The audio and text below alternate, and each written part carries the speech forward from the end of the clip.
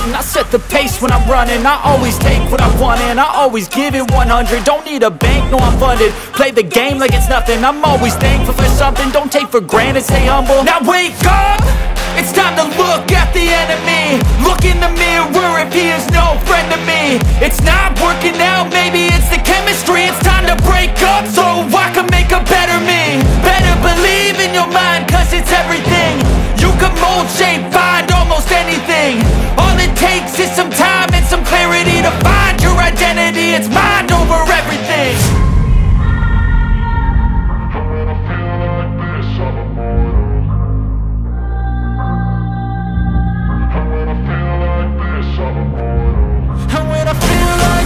I'm immortal.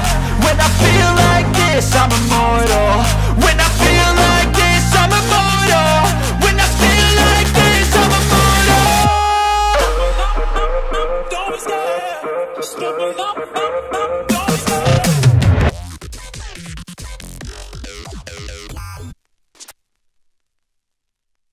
Evet, Türkiye Amerikan Staff kanalından herkese selamünaleyküm arkadaşlar. Öncelikle kanalımıza hoş geldiniz.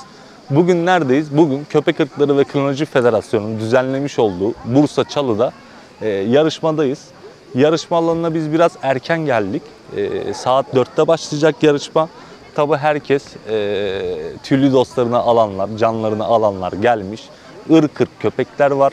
Akbaşından, rottweiler'ına, işte dobermanından, alman çoban köpeğine kadar birçok ırk var. Gördüğünüz gibi şu anda tesis tam anlamıyla kurulmadı, kurulmaya başladı. İnsanlar yerlerini almaya başladı.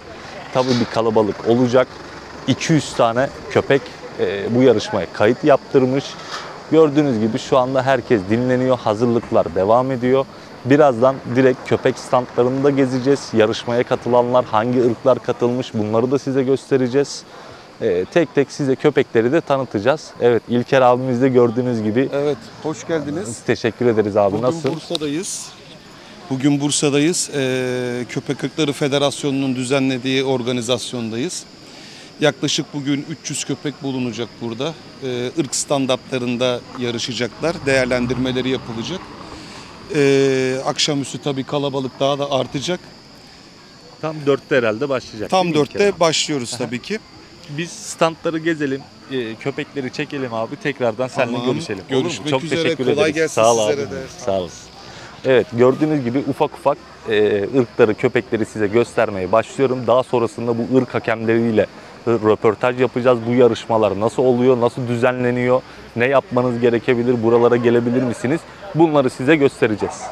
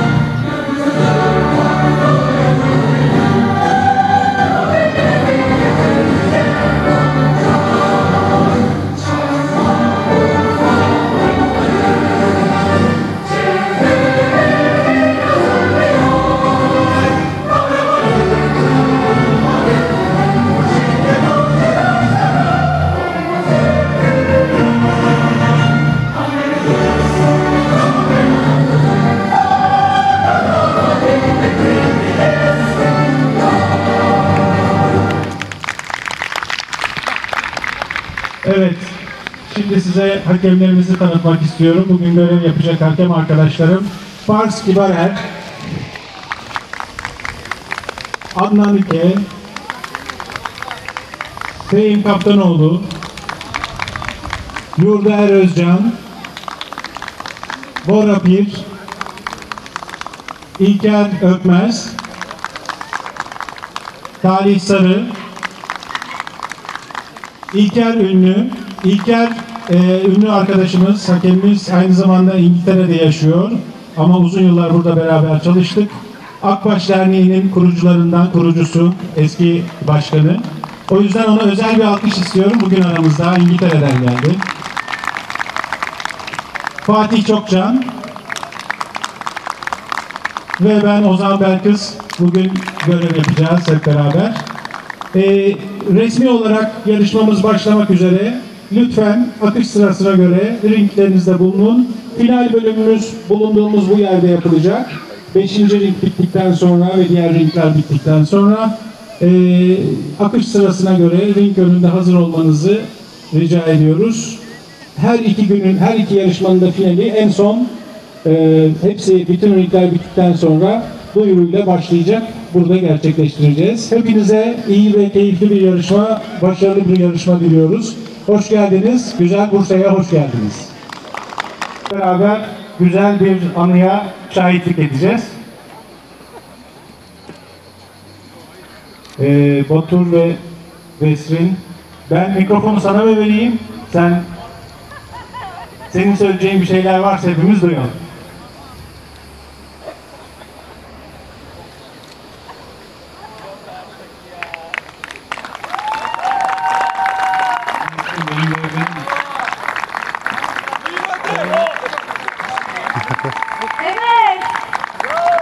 Evet. Evet, çok güzel bir ana tanıklık ediyoruz şu anda. İkisi de titriyor, ben görüyorum. Bir arkadaşımız evlenme teklifi etti. Umarız ömür boyu mutlu olursunuz. Amin. Ve ringlerde de sizi mutlu görürüz hep beraber. Alkışlıyoruz. Evet arkadaşlar, şu anda Akbaş Türk Serkan Bey'in yanındayız. Merhabalar abi. Merhabalar, hoş geldiniz. Abi ben seni Serkan abiyle bizim bir dostluğumuz, bir abi kardeşliğimiz var. Ben çok yakından tanıyorum. Tanımayanlar için biraz kendinden bahsedebilir misin? Tabii, Kendini bahsedeyim. tanıtabilir misin abi? Ben Serkan Berber, Eskişehirliyim. Bunlar da Eskişehir'in köpekleri biliyorsunuz. Üniversitede çalışıyorum. Anadolu Üniversitesi'nden ayrılma Eskişehir Teknik Üniversitesi'nde Spor Bilimleri Fakültesi'nde doktor öğretim üyesi olarak çalışıyorum. Bunlar da bizim şehrimizin köpekleri. Biraz nesli azaldığı için ben çocukluğumdan beri hep çoban köpeği beslerdim Eskişehir'in köylerinde. Annem Eskişehir'in bir köyünden, babam bir köyündendir. Gelirken giderken beslediğimiz köpeklerdendi akbaşlarda. Baktık bunların işte neslinde bir takım sıkıntılar var. Azalmalar var. Kalitede düşmeler var. Onları yükseltelim diye milli ırkımız olduğu için bu konuya bir ilgi gösterelim istedik. 5-6 yıldır üretim yapıyorum. Süper abi. Ben bu konuda bölüyorum. Bu konuda çok teşekkür ediyorum. Hani milli ırkımıza bu kadar sahip çıktığın için abi ve burada röportaja ilk biz hani milli ırkımız Akbaş'la başladık. Evet. Seninle başladık çok abi. Güzel, çok ayrıca ederiz. Hem kendi adımıza hem de izleyenlerimiz adına ben bu yönde yani bu ırka, milli ırkımıza, Akbaşlarımıza bu kadar değer verdiğim için çok teşekkür ediyorum abi sana. Yarışmalara devamlı geliyorsun abi. Gelmeye çalışıyorum. Bir yıl içerisinde 10 küsur yarışma oluyor diye biliyorum. Evet. Bazen Adana'da, Samsun'da oluyor. Evet. Biraz uzak. Köpeklerle de seyahat etmesi hiç kolay değil. Burası 140 kilometre olmasına rağmen köpekler zorlanıyorlar. Kaç tane getirdin abi? 5 tane getirdim. 5 Burada tane gördüğümüz getirdin. bu 5 Toplamda tanesini abi? getirdim. Toplamda bende 15 tane yetişkin Maşallah. var. Şu an 13 tane de yavrumuz var. Süper. Rakam değişiyor yıl içerisinde. Doğumlara göre, sahiplendirmelere göre rakamlar değişiyor. Peki abi bu yetiştirdiğin, ürettiğin bu milli ırklarımızı sadece Türkiye'ye mi, yurt dışına da gönderim sağlıyor musun abi? Türkiye'nin yani neredeyse bir Artvin tarafı kaldı. Dört bir tarafına göndermişliğimiz çok sevindirici, çok var. Güzel bir haber. Yurt dışından da çok istiyorlar. Henüz göndermedim ama İnşallah ilerleyen zamanlarda inşallah yurt dışına da göndereceğiz. Peki abi köpeklerin arasında bu yarışmalarda derece almış. Yani şimdi insanların birçoğu, şimdi ben biliyorum hani seninle şeyimiz var, bir dostluğumuz devamlı konuşuyor ama izleyenlerimiz bilmiyor. Bu yarışmalarda derece almış ya da bir şampiyon olmuş bir dereceye sahip köpeklerin var mı abi? Var abi. Şimdi yarışmalarda kategoriye göre işte 3 şampiyonluk alan gençlerde, 6 şampiyonluk alan yetişkinlerde, birincilik alan, her yarışmada birincilik alan şampiyon oluyor. Benim 3 tane şampiyon köpeğim var. Süper abi, maşallah. 3 tane de işte şampiyon olma ihtimali olan köpeğim var. Daha fazla var aslında da işte şu an 3 tane daha bekliyorum önümüzdeki yarışmalarda bu sene içerisinde inşallah. Öyle haricinde best of breed dedikleri ırkın en iyisi. Bir yarışmada mesela şimdi burada bugün 20 tane akbaş var. Buradaki en iyi köpeği seçecekler. Buna da ırkın en iyisi ünvanını veriyorlar. Evet. 8 tane ırkın en iyisi ünvanını almış köpeğim var. Maşallah. 3 tane Türkiye şampiyonum var. Bu güzelliğin ismi ne abi? Bunun ismi Mara. Mara. Evet. Erkek Kaç yaşında abi? 2 yaşında Mara. 2 yaşında. Erkek kardeşi var. O Türkiye şampiyonu oldu. O yüzden onu getirmedim. Onun ismi Safari, bunun ismi Mara. Evet. Yani Masai Mara'yı duymuşsunuzdur. Evet. Bu da Safari Mara. Maşallah. Safari de bir... Çünkü ben bunlarla ben spor hocasıyım. Eskişehir'de özel spor dersi verdiğim insanları bu köpeklerle doğaya çıkartıyorum. Süper abi. Buna da Akbaş Safari ismini koydum. Süper. O yüzden köpeklerimden bir tanesinin ismini Safari koydum. Onun ismini Safari koyunca bunda ne koyalım diye düşündük. Buna da Mara ismini koyduk. O yüzden bir kadar sağlıklı olsun. Teşekkür ederim. Serkan abinin çok güzel köpekleri var ama benim içlerinden ayrıca bir böyle şey beslediğim, hani ayrı gördüğüm bir tane adı neydi? Akbaba. Akbabası var. Akbaba çok ayrı bir köpek. Çok güzel bir köpek. Bu herhalde potansiyelimiz bu ama dişilerde genelde o boy. Akbaba gördüğünüz gibi kaç yaşında abi Akbaba? Akbaba 8 yaşında. 8 yaşında maşallah. Akbaba'ya yani çok ayrı bir fiziği, çok ayrı bir karakteri olan bir köpek Akbaba. Tabii hepsi güzel. Hepsi birbirinden ayrıca güzel. Çok güzel köpekleri var Serkan abinin. Burada da gördüğünüz gibi boy gösteriyorlar. Tabii birazdan yarışmanın ilerleyen zamanlarında podyumda da çekim yapacağız. İşte yarışmaya girecekler. Daha sonrasında tekrardan görüşeceğiz. Biz abi bu röportaj için çok teşekkür ediyoruz sana. Ben Serkan abi. Başarılar diliyoruz ben hepsine. De size başarılar diliyorum. Çok teşekkür ederim abi. Sağ olun. Evet arkadaşlar, röportajımıza milli ırkımız olan kangallarla devam ediyoruz. Tolga Bey'in yanındayız. Merhabalar abicim. Biz de Tolga abiyle hoş bulduk. Yeni tanıştık. Dedim abi böyle böyle video çekebilir miyiz diye. Tabii ki de dedi. Biz de size amacımız ne? Milli ırklarımızı, kangallarımızı tanıtmak. Abi kısaca seni tanıyabilir miyiz? Adım Tolga Özcan. Bu kangal piyasası, köpek piyasası genelde Facebook'ta dönüyor. Facebook'ta da Baykal Kangal diye biliyorlar bizi. Evet. İşte köpekleri sürekli yarışmaya getiriyoruz, yarıştırıyoruz. Şampiyon köpeklerimiz var şu anda. Süper, bu şekilde. Yavrularımız var. Nereden öyle katılıyordun abi? Biz İzmir'de oturuyoruz. İzmir'den buraya geldim, Bursa'ya maşallah. Tabii Bursa oluyor, Antalya, Samsun. Bu merak abi nereden geliyor? Küçüklüğünden beri. Küçüklüğünden beri maşallah. Buradaki aslanın ismi ne abi? Bu abrek. Abrek. Abrek bizim genç damızlık. Maşallah. Aynı zamanda Türkiye şampiyonu abrek. Süper maşallah abi. Buraya da abreyi getirdik. Büyük Türkiye şampiyonu alabilmek için. Bakalım nasip. Burada bir dişimiz daha var. 3 köpekle geldiniz herhalde abi. Şu anda evet 5 köpekle gelecektik. Fakat bu canlı hayvan her şey olabiliyor. Evet. Son anda 2 köpek iptal oldu maalesef. Hayırlısı olsun abi. Dolayısıyla bu dişi mezgirtli bunun ismi. Bunu yine aldık. Onu inşallah üreteceğiz. Çünkü çok güzel, özel bir dişi. Öyle inanıyoruz. O da Baykal. Maşallah Baykal. O da genç bir köpek. Baykal'ın babası aynı zamanda Türkiye şampiyonu. Kuzgun bir Oğuzhan'ın bir arkadaşımızın köpeği. Baykal şu anda 2,5 yaşında. Maşallah. Kadar o da ilk defa yarışa katılıyor. İlk defa. Evet. İyi abi, sen Baykal'a başarılar diliyoruz inşallah. Teşekkür ederim. Sana da. Abi kısaca kangal ırkı, yani bu bizim milli ırkımız. Evet. Hani bu köpek beslemeyen insanlar bile hani kangal dediğimiz zaman o noktada duruyor, yani milli ırkımız oldu. Ayrı bir sempatisi, ayrı bir şey var. Kısaca bu ırkın bize hani genel tanımından biraz bahsedebilir misin abi? Evet Anıl Bey, güzel bir konu edindiniz de kangalı anlatabilir misin? Genel tanımı. Kangal nasıl? Şimdi Türkiye'de maalesef kangalı çok tanımı var. Fakat biz federasyona, KİF'e bağlı olduğumuz için KİF'in standardına kangal köpeği üretiyoruz ve o kangal doğru kangal olduğuna inanıyoruz. Evet. Ve dediğiniz gibi kangal maalesef ASRC olmayan bir köpek. Evet. Ve şu anda o proje üzerinde çalışıyorum. Şu anda 13 tane köpeğim var. Maşallah. Sadece ASRC'ye ulaşabilmek için bu kadar köpek sayısına ulaştı. Yoksa bir tane köpeği beslemek istiyorduk en başta. Fakat köpeği aldık. Köpeği aldıktan sonra bir sürü tartışmalar vesaire, kangal değil mi falan. Dolayısıyla artık saf köpeği beslemek istiyoruz. Bana göre, sana göre değil. Evet. Gerçek bir standart, kıfın standartlarına, Aynen öyle. FCA'nin standartlarına. Dolayısıyla A sereceye çalışıyoruz ve birkaç arkadaşım daha var. Onlar da beraber o proje içinde. İnşallah safkan, kangal köpeği kimsenin tartışma söz konusu olmayan köpekleri üreteceğiz. Abi bu gerçekten hani burada şunu da söylemek istiyorum. Milli ırklarımız için aslında çok geç kalınmış bir olay. Evet. Hani üreticiler babında çok geç kalınmış bir olay ama çok da güzel bir haber. Yani şu anda Evet. bunu söylediğin için çok mutlu oldum abi ben. Ki benim de 2 tane çoban köpeğim var. Bir tanesi kangal, bir tanesi Anadolu çoban diye Evet. adlandırabileceğimiz bir köpek. Maşallah. Ben de Amerikan staff hastalığı var bende de. Evet. Ama şuna baktığım zaman işte 100 yıllık bir soy bile değil. Fakat benim beslediğim köpekler işte 1910 yıllarının başlarına kadar pedigre yani secere belgeleri var. Evet. A klas secereli.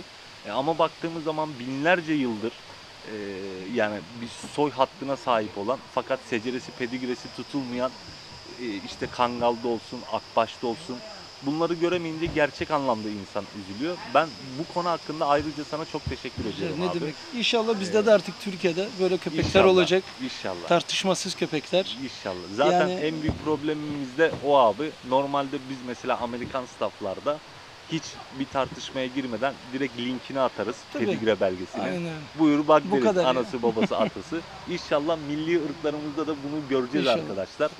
Tolga abi böyle bir şey için mücadele veriyor. Abi çok teşekkür Rica ederim. ederim. Çok sağ ol. Görüşmek üzere. Evet arkadaşlar yarışmamızı gezmeye devam ediyoruz. Burada yani hani kelimelere sığdıramayacağımız çok büyük bir arkadaşın yanındaymış. Ama beni cezbeden en büyük şey ismi de Ares. Çok güzel, çok sosyal bir evladımız. Gökalp arkadaşımız ve Hakan Bey'in yanındayız. Kısaca kendinizi tanıtır mısınız öncelikle? Gökalp Gökçeler, yaklaşık 2 senedir Presa Kanaryo ile ilgileniyorum. 6-7 damızlık köpeğimiz var. Fazla üretmiyoruz yani. Köpekleri fabrika gibi çalıştırmıyoruz. Zaten kıf standartları Tabii. doğrultusunda, yarışmalar doğrultusunda devamlı katılım sağlıyor musunuz? Devamlı katılım sağlıyoruz. Derece aldığınız köpekleriniz de var. Köpeklerimiz var. Dünya şampiyon adayı köpeklerimiz Oo, var. maşallah. Türkiye şampiyonu Süper. köpeklerimiz var. Ares kaç yaşında? Ares 2,5-3 yaşında şu an. 2,5-3 yaşına yaklaşık. 2019 doğumlu. Şu anda yarışmaya girecek mi Ares?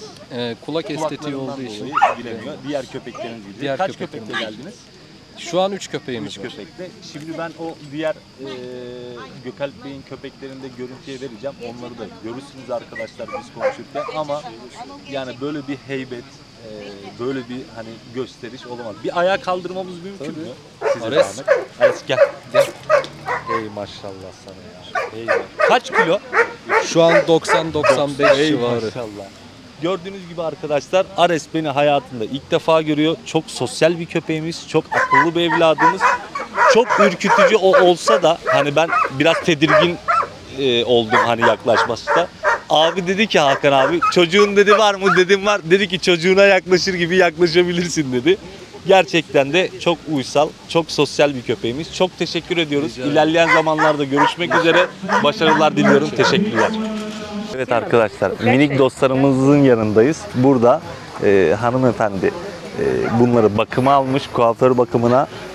Paddle'larımız burada, küçük ırklarımız.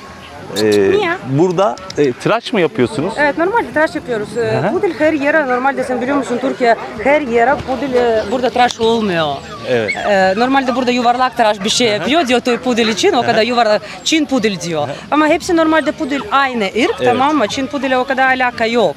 Pudel standart ırk zaten. Ve biz burada tıraş yapıyoruz normalde. Normalde burada her yere saç geliyor. Anladım. Sadece makine vuruyoruz o yüzden o kadar. Bunlar yarışmaya girecek mi değerlendirme? Tabii ki, evet. Çeker misin şurada duruyor? Mia mia mia mia. Maşallah. Mia mia. Maşallah. Çok güzeller. Çok teşekkür Rica ediyoruz. ederim. Başarılar dileriz. Kolay gelsin. Teşekkür ederim. Dur Mia.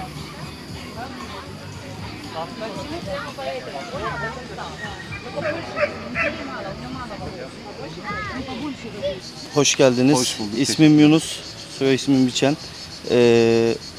Akbaş çoban köpeklerini seviyoruz. Akbaş çoban köpeklerin üretimiyle alakadar oluyoruz bir grup şeklinde. Akhisar'da oturuyorum.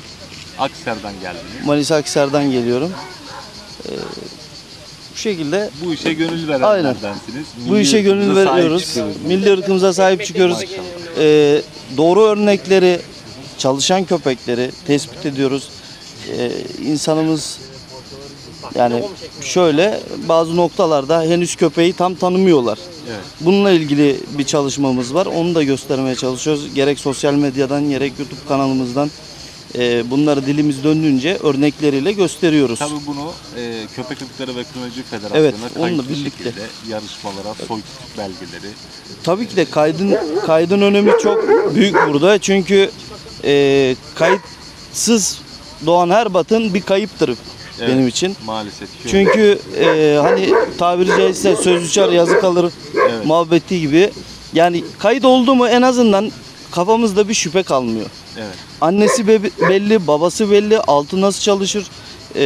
Soyak köpekler oluyor. Bu da sürü içinde tip olarak da doğru karakteri seçmemiz açısından çok iyi bir yardımcı oluyor bize. Yani rahat diyoruz tabii ki de. Doğru, tabii ki hani de bu akbaş dediğimiz köpeklerin ortaya çıkmasını ya da herhangi bir sağlık problemi olduğu zaman sağlıksız köpeklerin üretilmesinin önüne de bir engel diyebiliriz. Tabii ki de. Şimdi kaydedilirken zaten standarda bakıp eleme yapılıyor. Örnek veriyorum 10 yavrudan anne babanın kalitesine göre işte 8 yavru iyi çıktı ya da 8'de ikisi iyi çıktı. O ikisiyi eleyip onunla devam ediyoruz. Daha iyi böyle sadeleştirerek 10'da 8 gibi rakamları tutmaya çalışıyoruz. Çok güzel. Biraz da Barış abiye söz vermek Tabii. istiyorum. Çok teşekkür ederim. Abi seni kısaca tanıyalım. Merhaba, ben Barış Er.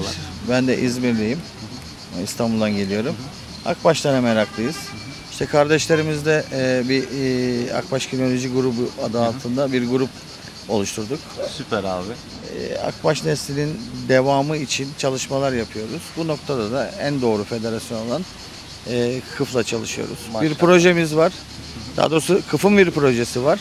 Milli ırklar adı altında. Bu ırkın tescili noktasında A şecereli köpeklerin ortaya çıkarılması gerekiyor. Bunun içinde birbiriyle akraba olmayan 32 köpek, 32 erkek, 32 dişiden oluşan bir eşleştirme programı var. 8 gruba ayrılıyor. Her grup 4 erkek 4 dişiden oluşuyor. Bunları 3 nesil ıslah ederek ve seçerek doğru örneklerle A şecereye ulaştıktan sonra minimum 8 tane A şecereli köpek çıkarmamız gerekiyor. KıF'ın partneri FCI'ın uzman kinologları bunlara gelip örnekleri inceleyecekler, DNA analizi yapacaklar. İşte bu da minimum bizim için bu hedefe ulaşmak 6-8 sene falan sürer. Süper. Böyle bir çalışma içindeyiz. Ama şu var, doğru örneklerle yola çıkmak önemli. Evet. Yani bu köpekler zaten var ama kayıtlı olmaları gerekiyor. Evet. Bunun için de ilk düğmeyi doğru iliklersek sonraki düğmeler de doğru gider. Bu noktada çalışmalar yapıyoruz. Tabii bunu KıF üzerinden yaptığımız zaman da zaten sizin bahsettiğiniz gibi doğru şekilde ilerlemenizi sağlıyor. Yani bizde şöyle bir problem var abi. Yani bugün akbaş dediğimiz milli ırkımız, kangal olsun, akbaşımız olsun binlerce yıla dayandığı söyleniyor. Doğru mudur abi? Bugün hani örnek veriyorum bir Alman çoban köpeği 100 yıllık olabilir. Ama baktığımız zaman adamlar bunları hep kayıtlı üretmişler. Secere belgeleri var, pedigre belgeleri var. Ama bugün akbaşlarımızda, milli köpeklerimizde hani bunu görmemek çok üzücü bir şey. Ama şu anda buna işte Köpek Irkları ve Kinoloji Federasyonu'nun bir adım atması, bunu FCI'ye taşıması. Yani bugün baktığımız zaman dünyada sözü geçen en büyük oluşum FCI. Türkiye temsilcisi KıF olduğu zaman hani siz de bugün yani şöyle bir şey söylemek istiyorum. Bugün burada birçok köpek ırkı var ama o kadar çok akbaş var ki bak tüylerim diken diken oldu abi. Hani ilk içeri girdim, sizi burada gördüm ya abi. Ya gerçekten hani çok gurur verici bir şey. 30'u geçtik. 30'dan fazla akbaş var. Evet. Aslında bir arkadaşımız gelemedi. 50 olurdu abi herhalde o da. 19-20 akbaş falan gelecekti. Ya 50'yi görecektik. Biz de çok Heyecanlanmıştık. Çok Ama olsun, bu rakam da iyi. Abi bu rakam hani Yani bütün standları geziyoruz. Hani böyle bir manzara. güzel köpek herkeste var ama kayıt edilmesi gerekiyor. Sisteme girilmesi gerekiyor. Zaten devletimiz yeni bir kanun çıkardı. 2022'de bittikten sonra 2023'e girdik. Çipsiz köpek kalmayacak. Yani bunu kayıtlı şekilde üretirsek geçmişi muamma olmaz. Değil mi? Aynen. Abi verdiğiniz bilgiler için çok teşekkür ediyorum. Size başarılar diliyorum. İlerleyen zamanlarda görüşmek üzere. Ben teşekkür ediyorum.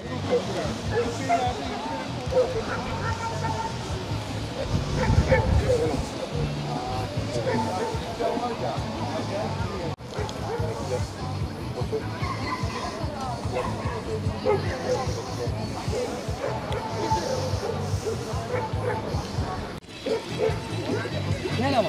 Sizden var ya. Soğudum. Hayırdır? Çok enerjik var.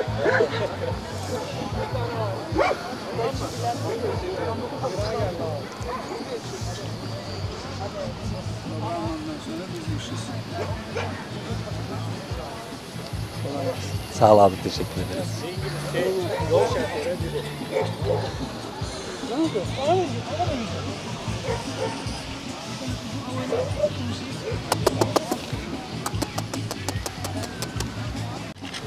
Yani.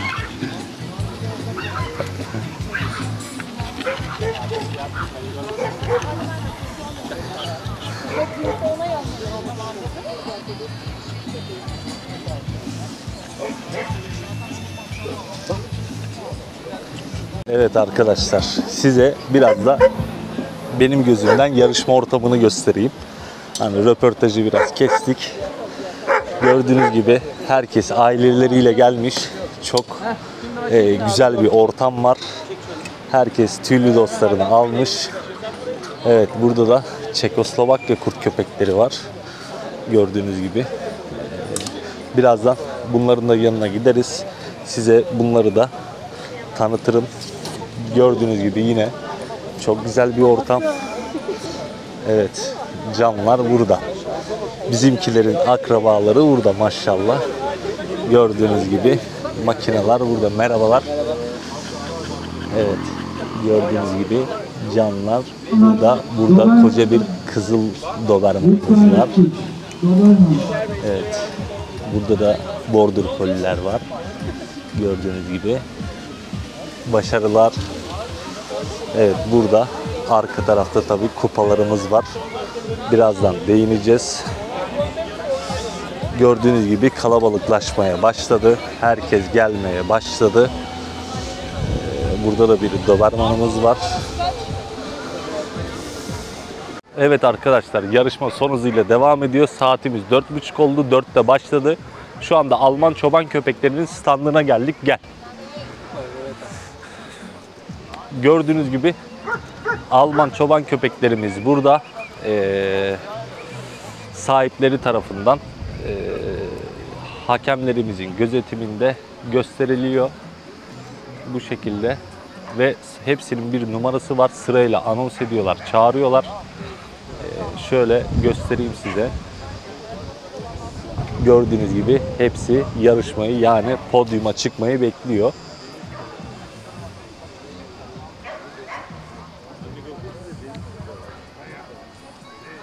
Çok güzel köpekler var arkadaşlar bu arada. Sırayla hepsi tek tek giriyor. Bu arada köpeklerin de ne kadar sosyal olduğuna dikkat ediyor musunuz? Bakın, köpekler birbirlerine, erkek köpekler, dişi köpekler birbirlerine karışmıyorlar. Evet, yan tarafta da paddle'larımız. Gel, paddle'ları görelim. Burada da İngiliz bulldoglara gel. Burada da paddle'larımız var ama benden alan İngiliz bulldogları görmemiz gerekiyor. Şöyle size İngiliz bulldogları gösterelim.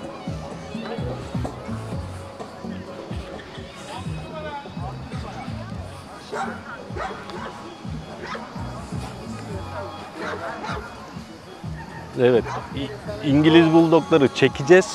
Burada Amerikan Akita'mız var. Merhabalar. Merhabalar.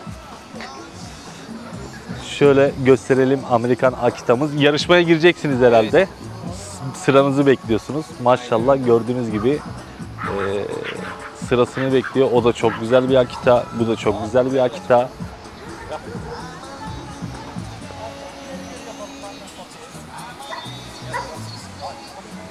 Aferin sana oğlum.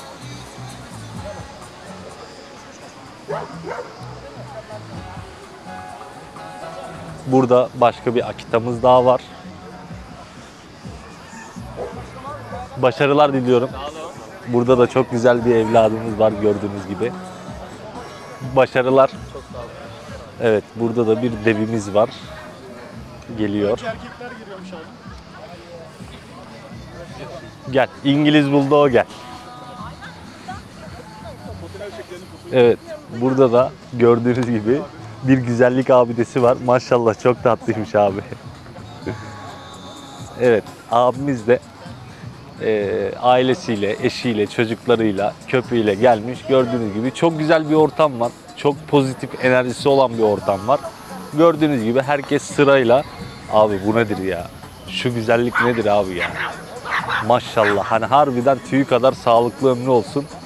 Çok güzel köpekler. Orada başka Akitalar da var. Bakın demin sırada bekleyen Akita'mız yavru papi sınıfında büyük ihtimalle yarışıyor. Gördüğünüz gibi podyumda ırk hakemleri gözetiminde şu anda yürüyüşünü gerçekleştiriyor. Şu anda duruşuna bakıyorlar, fenotipine. Evet, orada da çok güzel bir Black Rus Terrier'i zannedersem. Aman ya Rabbi, burada ne var? Gel. Evet, tabii sadece yarışma için değil, burayı gezmeye gelenler de oluyor. Gördüğünüz gibi herkes köpeklerini getirebiliyor. Ağızlıklarını almışlar. Bakın burada da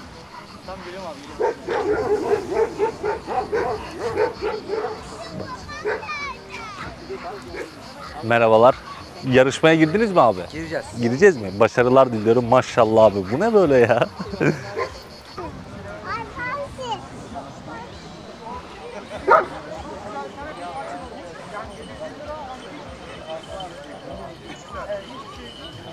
Evet, burada da bir milli ırkımız var maşallah. Tam da yerinde durdu. Video çekiyoruz.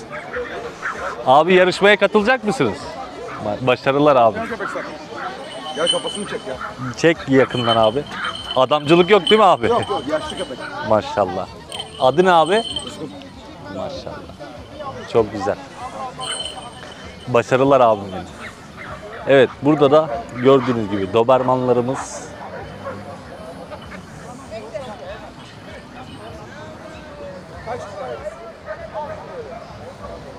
Evet, ırk hakemleri dahilinde.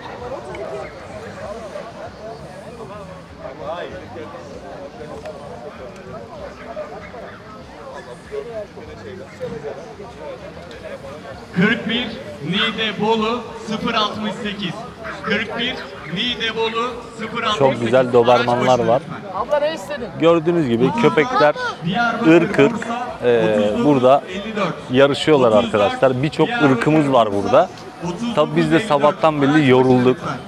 Bütün standları geziyoruz. Bütün herkesle röportaj yapmaya çalışıyoruz. Bütün köpekleri sizlere göstermeye çalışıyoruz. Kes makineyi, gel. Ya çok güzel köpekler var. Hani gerçekten böyle insanın tüylerini diken diken eden, hayranlıkla bakmanızı sağlayan çok güzel köpekler var. Gördüğünüz gibi küçük ırkından büyük ırkına her çeşit, her ırk canlılar var. Gördüğünüz gibi burada da diğer Akita'mız boy gösteriyor.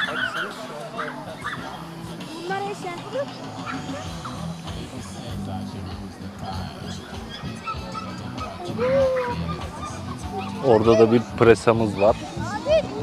Evet, geldi. Demin videomuzun ilk başında yaptığımız röportajda Çek Baba Yiğit'i podyuma çıktı. Gördüğünüz gibi Baba Yiğit podyumda burada bekliyor. Tabii şimdi birazdan hırlaşmalar başlar. Çünkü çoban köpeklerimizi kontrol altında tutmak birazcık zor arkadaşlar. Şimdi akbaşlara doğru da gidiyor abi. Eminim ki orada biraz çarşı karışır. Biz de gidelim çekelim bakalım. Ne olacak? Ne olmayacak? Evet, akbaşlar başladı. Tabii kalabalık bir akbaş görüntüsü var burada. Umarım tasmalar, zincirler kopmaz.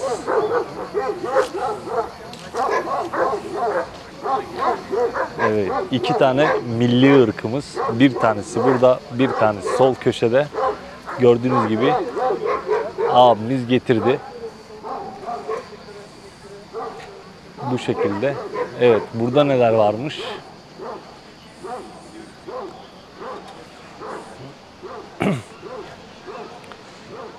Evet, burada da Tibet mas... Aman. Aman. Burada da tamam, Tibet mastiflerimiz var. Saldırdılar bize tabii ki de. Biraz asosyal köpeklerimiz. Biz buradan uzaklaşalım, Allah korusun.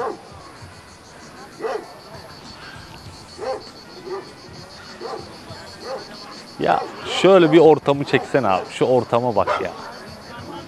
Şu ortama bak. Çok güzel bir ambiyans, çok güzel bir manzara. Birazdan da güneş ağaçların arkasında kalacak. Gölge tam anlamıyla çökecek.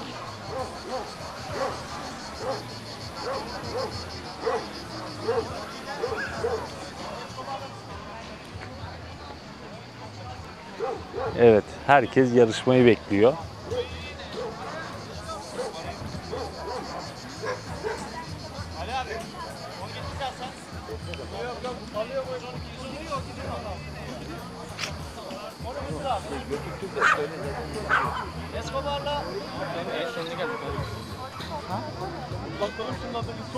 Bir şey soracağım çabukta. Şu an Bursa'dayım da bizim İskender yürüyeceğim 5 yol müjdesi.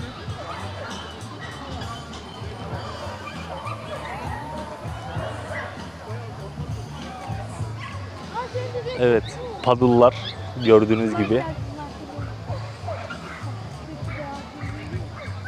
Ey maşallah sana ya, maşallah ya. Gördüğünüz gibi padıllarda. Hepsi bunların özel eğitimli, çok özel bakımlı köpekler.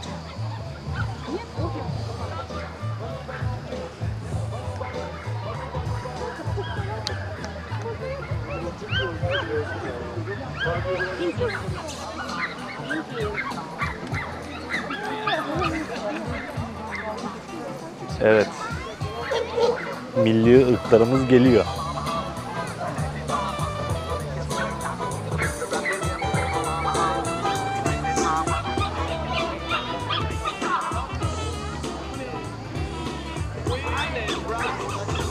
Abi.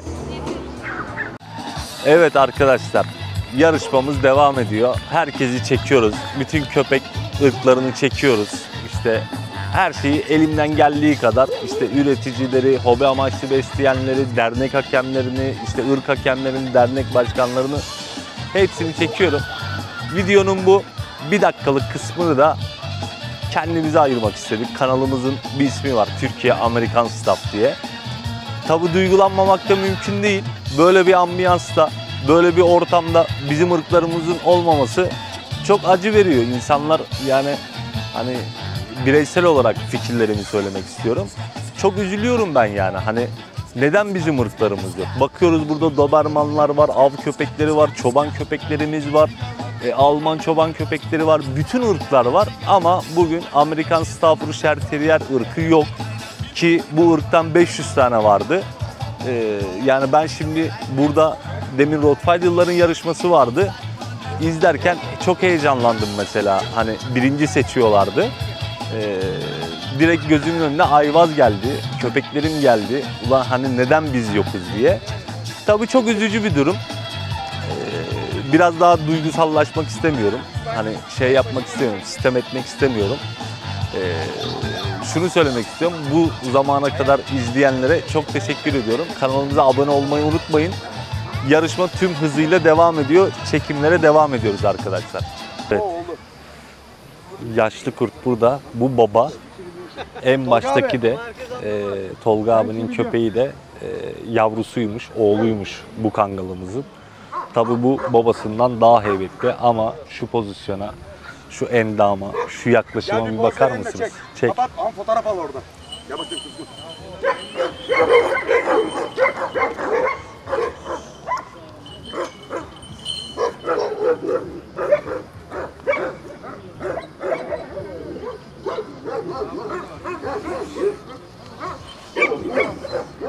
İşte.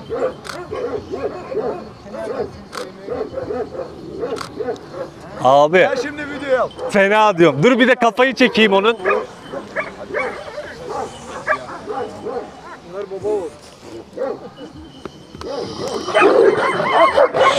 Baba oğul birbirine giriyor tabii. Gördüğünüz gibi baba oğluna biraz caz yapıyor. Baba çektin mi videoyu? Oraya al yeter. Sevmeye geldik, ısırmaya gelmedik. Gel. Oğlu, bu babası. Biliyoruz, Tolga abiyle tanıştık. Bak ne kadar sakin, ne kadar şey. Ne kadar yaşlı olmasına rağmen de yine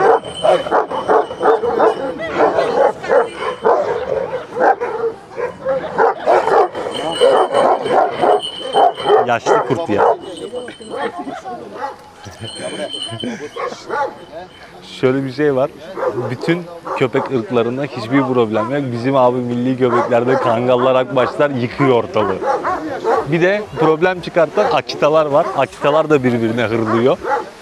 Gördüğünüz gibi maşallah. Araba aldın mı? Aldım. Belgeleri de getireyim koyayım masaya. Ondan sonra konuşsunlar piyasada.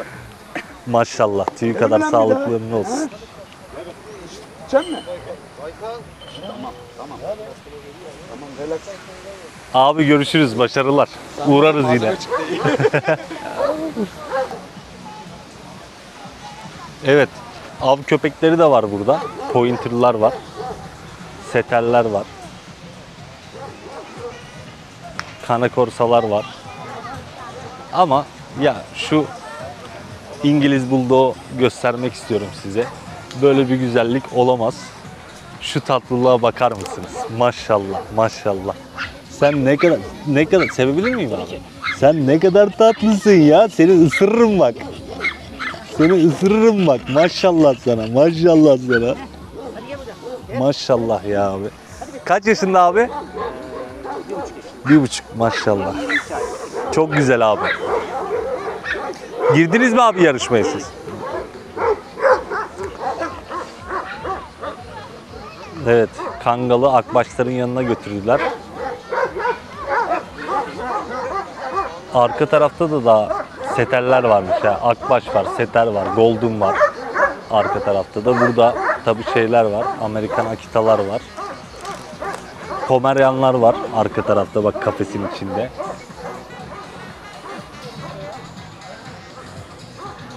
İstemediğiniz kadar köpek var arkadaşlar burada. Evet, burada da paddle'larımız. Ortadaki mi? Evet, abimiz diyor ki ortadaki dünya şampiyonuymuş. Fransa yarışmalarda dünya şampiyonu. Oo maşallah abi. Senin mi abi? Evet. Maşallah tüy kadar sağlıklı olsun. Evet, gördüğünüz gibi.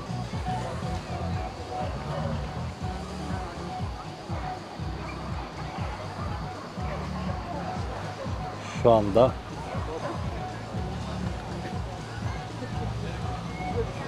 fotoğraf alıyorlar tabi yarışma sonrası. Herhalde derece aldı. Abimizin köpeği dünya şampiyonu. Büyük ihtimalle de 1. oldu arkadaşlar.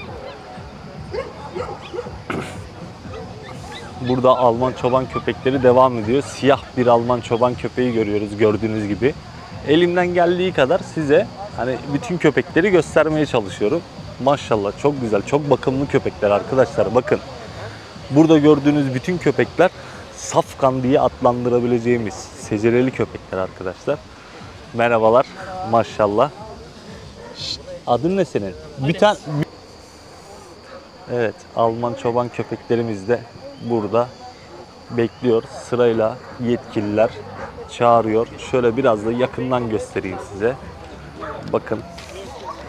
Şöyle biraz. Gördüğünüz gibi hepsi sahibinin yanında. Maşallah burada da bir güzellik var. Hepsi sırasını bekliyor. Kimi yatıyor, kimi ayakta. Tabii sıcak da var. Ama tabii burası da yeşillik olduğu için güzel de bir ortam var. Birazdan aman ya Rabbi size bir tane rottweiler göstermek istiyorum. Bu rottweiler'ı görmeniz gerekiyor. Şöyle. Vallahi. Abi bu ne maşallah çok güzel abi ya. Şöyle şu güzelliğe, şu heybete bak. Hey maşallah sana. Tabi burada da kafeste de var, aklımı aldı.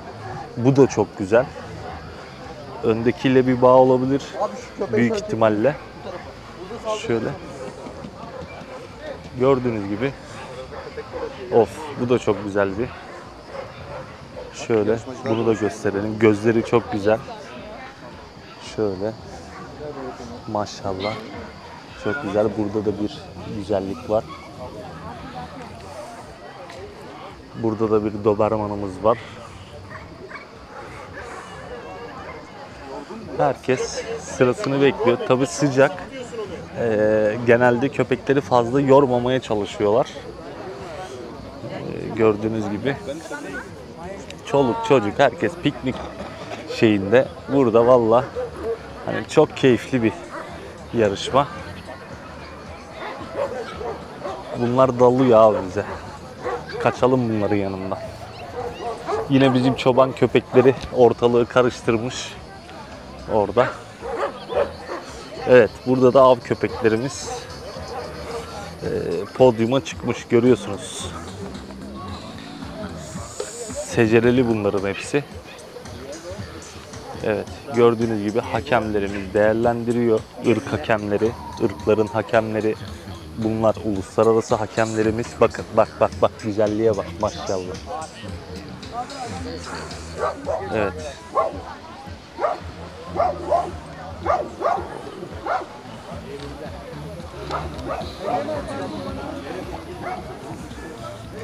Evet, bunlar da av köpeklerimiz. Bu ne ya? Maşallah sana. Evet. Maşallah abi, bunun ırkı ne? Birito. Birinto. Maşallah.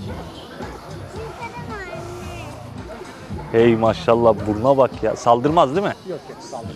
Şöyle yakın çekim alalım biraz. Başarılar size. Teşekkür ederim. Evet, burada da.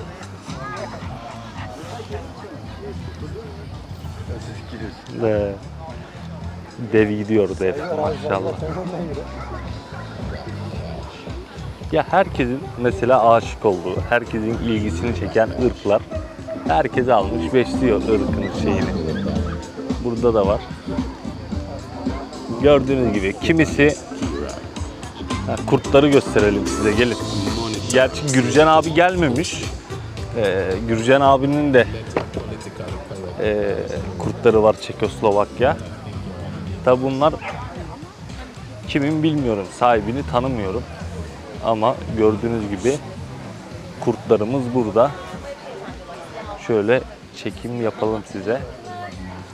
Yatıyorlar, sıralarını bekliyorlar. Sırayla yarışacaklar. Orada da var, burada da var. Şöyle tabii çok ürkek davranıyor şu anda. Buradakiler biraz daha sakin.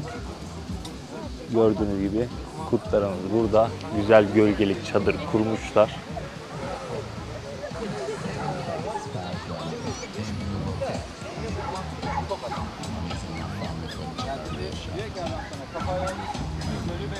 Evet, burada da güzel bir rotumuz var. Gördüğünüz gibi. Eyvallah abi. Evet, akbaşlarımız geliyor arkadaşlar. Gördüğünüz gibi burada akbaşlar için hazırlık yapıyoruz.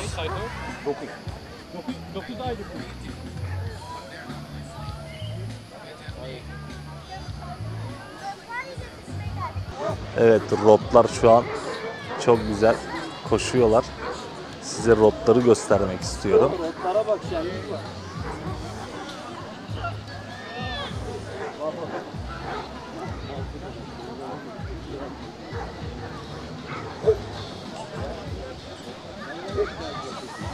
Akçin. Her kokuyu ozan da lan.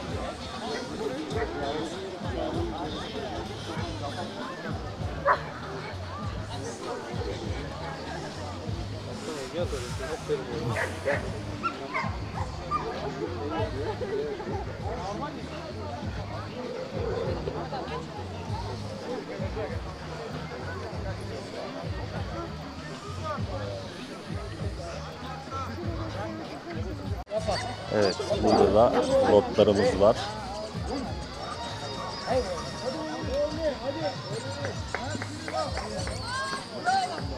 Hakem şu an birinciyi seçecek. Gösterme. Gösterme abi, oradan gösterme.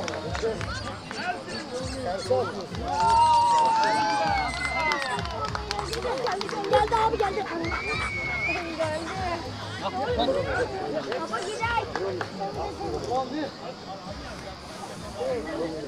Evet, şu an seçilecek köpekler aşırı güzel olduğu için hani zorlanıyorlar.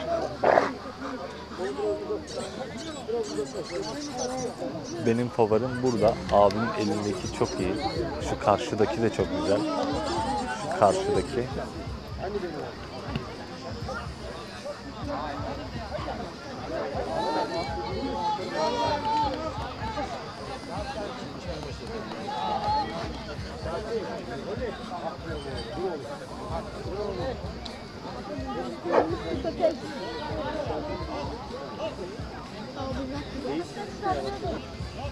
Çok fazla değil ama eğitiyoruz yani. Aynen öyle. Sırmaz. Göstermiyorum abi. Orada atıyorsun zaten. Bekle oğlum. Ben size gitmem abi. Tamam.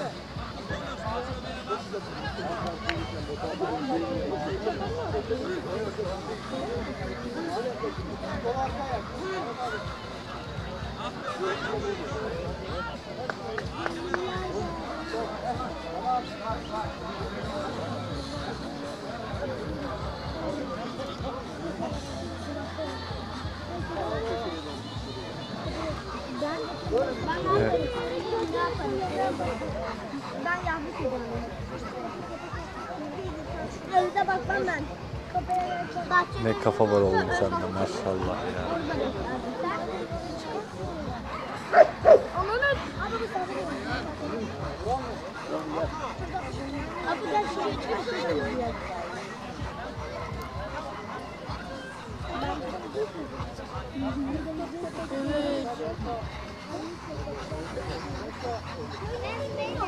Hepsi çok güzel. Harbiden çok güzel rottweiler'lar var. Hepsi çok güzel.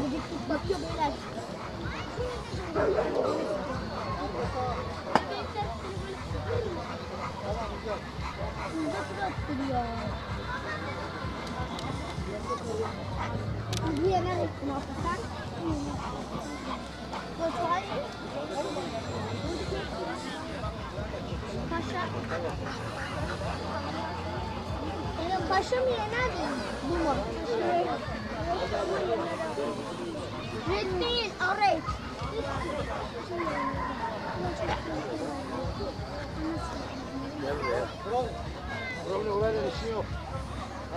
Evet, sonuncu rottweiler. Yürüyüşlerine, fiziğine bakıyor. Hakem. Evet. Gerçekten yani ben bile heyecanlanıyorum. Hani benim köpeğim yok burada. Bakıyor bak ya, ne kadar dikkatli bakıyor. Yani çok zor hani ırk hekemliği, bakın. Şu an hani söylediği zaman alkış kopabilir. Yani duruşlar, şeyler. Bu önümüzdekini, bu arkası dönük olan abininkini mi seçecek acaba?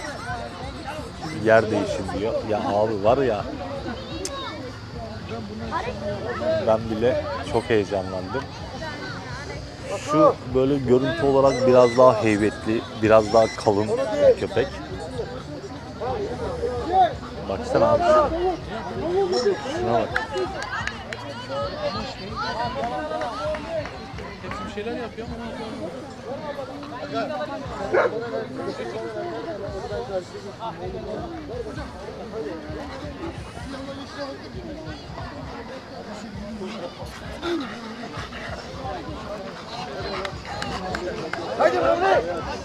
Handler abilerimiz koşturuyor. Evet ya şu an çok heyecanlı. Çok güzel bir duygu. Akbaşlara birazdan geçeceğim. Yani hani harbiden ben bile çok heyecanlandım. Şu an çok güzel bir coşku var. Umarım sesleri alabiliyorsunuzdur. Çok güzel bir ambiyans. şimdi burada amaç ne? Ne yapmaya çalışıyorlar biliyor musun? Ülke olarak güzellik güzellik yapıyorlar.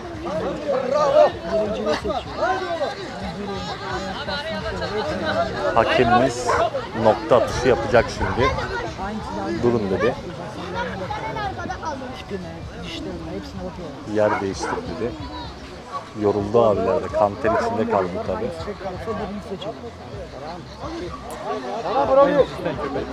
Brownie. Tamam, abimiz de var ya.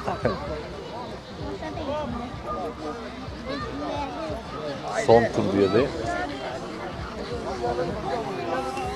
Şu an son tur atılıyor.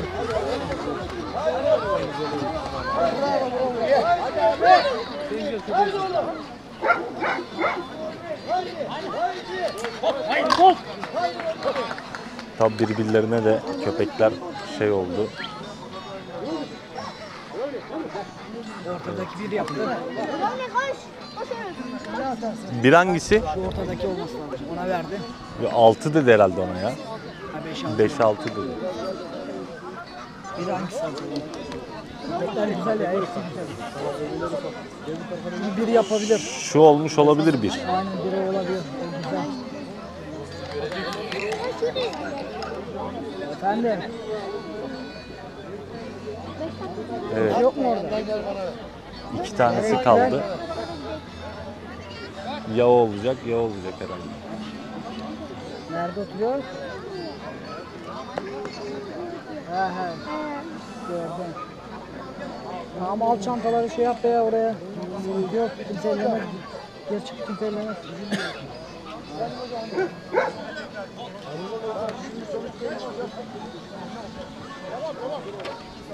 Onun tipi de güzel. Evet. Abi. Birinci oldu. Ben dedim abi mal belli ya maşallah. Ben dedim bu birinci olur diye. Baksana abi maşallah.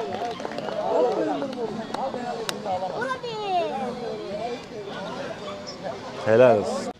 Evet şimdi akbaşlar çıktı meydana.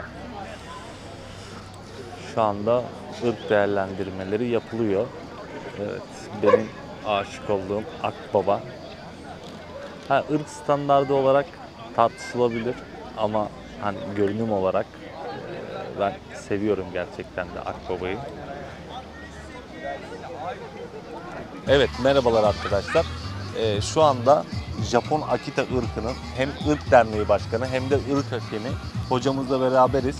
Hocam sizi kısaca bir tanıyabilir miyiz acaba? Merhabalar ben Yurdaer Özcan. Aslen doktorum, dahiliye uzmanıyım. İstanbul'da çalışıyorum. Ama yaklaşık 15 senedir de bu ırka gönül veren bir insan olarak başlarda besleme yani evimize alarak ve evet, bir pet sahibi olma yolunda başladık ama daha sonra ırka sahip çıkmak zorunda kaldık. Evet. Derneğini kurduk işte bir 10 sene kadar oldu, geçti belki de hatırlamıyorum. Daha sonra KıF bünyesinde çalışmaya başladık. Evet. Irkın hakemi olduk. Son 2 senedir falan da hakemliğini yapıyorum. Süper. Irkın gelişimi açısından çalışmalarımız var. Dernek olarak seminerler veriyoruz. Toplantılar yapıyoruz, etkinlikler düzenliyoruz. Evet. Sadece ırkı tüm Türkiye'ye doğru tanıtmak için. Bu da doğru örneklerden bir tanesi. Yaklaşık kaç aylık? 3 aylık civarı değil mi? 3,5 aylık. Güzel bir ırkın örneği. Tabii Akita dediğimizde 2 çeşit Akita var. Son dönemlerde 2000'li yıllardan sonra bir de Amerikan Akita var. Evet. Bu da ırk olarak ayrı olarak kabul edildi. Japon Akita deniyor ama Akita Inu budur. Akita Inu dedikleri. Inu evet, zaten Japonca'da köpek anlamına gelir. Evet, evet. Akita köpeği demek. Akita Inu dünyada şu anda Japon Akita'nın adıdır. Bir de Amerikan Akita vardır. O da 2. Dünya Savaşı ve öncesi bu 1800 yıllar sonrasında Japonya'dan göçen Böyle emperyalizmle beraber diğer ırkların karışmasıyla bir standart oluşturulmuş bir ırk. İkisinin de kökeni Japonya. Farklı iki köpek, keşke örneği olsaydı onu da gösterirdik. Evet. Var gerçi Teknik yarışma sürecine. görüntüleri koyarız hocam. Eklersiniz. Onlar biraz daha kalıplı, güçlü. Ondan sonra Japon Akita'nın da kendine münhasır bir görüntüsü ve ırk standardı var. Bu yavrumuz şu anda bu yarışmada bir derece aldı. Evet. Doğru mudur? Nedir? Benim girdiğim yarışmada Best Baby derecesini aldı. En iyi yavru köpek derecesini aldı. Bu evrağı alabilmek için birkaç tane bu dereceden alması gerekiyor. Bir kere yarışmaya girip en iyi yavru olmak yetmiyor. Bu köpek birkaç derece aldı ve biriktirdi bunları. En son bu yavru şampiyonluk sertifikasını aldı. Ve şu anda yavru şampiyonumuz. Tabii bu onun için güzel bir kariyer başlangıcı. Tabii ki bunun genç dönemi var, erişkin dönemi var, veteran dönemi var. Mesela benim köpeğim var, 9 yaşında, veteran için gelecek belki bundan sonra. İnşallah. Sonra hepsinde bir eğleniyoruz aslında burada. Yani keyif alıyoruz. Bildiklerimizi aktarıyoruz arkadaşlarımıza. Sonra onların doğru yolda ilerlemesini sağlıyoruz. Çünkü bu ırk çok suistimale açık bir ırk. Yani biz ilk geldiğimizde 13 sene evvel Akita diye başka köpekler görüyorduk. Ama şimdi gördüğümüz form budur. Ve bundan da gurur duyuyoruz. Tabii ben 10-12 sene evvel bu yarışmalara tek başıma geldiğimde eşimle bir tane vardı Türkiye'de. Değil mi? Biz girip birinci oluyorduk mecburen. Başka yoktu. Amerikan Akitam da vardı, Japon Akitam da vardı. İkisi de birinci oluyordu. Sonra birbirleriyle yarışıyorlardı falan. Hiç yoktu. Şimdi gurur duyuyorum. Benim ringimde bugün en az 10 köpek vardı. En kalabalık ringlerden biriydi. Değil mi hocam? Bu işe bu şekilde emek veriyoruz. Bizim için de stres atma yöntemi. Değil mi? Evet. Çok güzel bir ortam var. İnsanlar aileleriyle geliyorlar, çocuklarıyla geliyorlar, köpekleriyle geliyorlar. Gerçekten hani özellikle öğlen saatlerinde çok iyi bir ambiyans vardı. Çok da heyecanlı geçiyor. Evet. Çok teşekkür ediyorum. Ben bu ufaklığın, bu şampiyonun sahibine de biraz mikrofon uzatmak istiyorum. Teşekkür ederim. Sizi de kısaca tanıyabilir miyiz? Merhaba, İzmir'de yaşıyorum. Ben de hocamın başladığı ilk günler gibi hobi amaçlı başladım ve bu ırka olan sevdamla birlikte bu yolda devam etmek için yeni adımlar atıyoruz. Başarılarınızın devamını çok teşekkür diliyorum. ederim. Gerçekten yani müthiş bir duygu.